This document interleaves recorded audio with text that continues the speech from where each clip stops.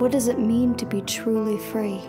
Is it possible to be physically enslaved but mentally free? And physically free but mentally enslaved? What is freedom?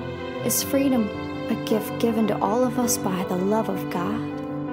Or is it something created and manipulated by men controlling who should have it and who shouldn't? This war will reveal how our divided nation stand the test of time. With so much lost and lives torn apart on both sides, no one in the South truly bothered to ask if this is a just rebellion against the Union. Since I started to explore the true meaning and identity of freedom, things have never been the same in my life. And this war will forever mark my turning point.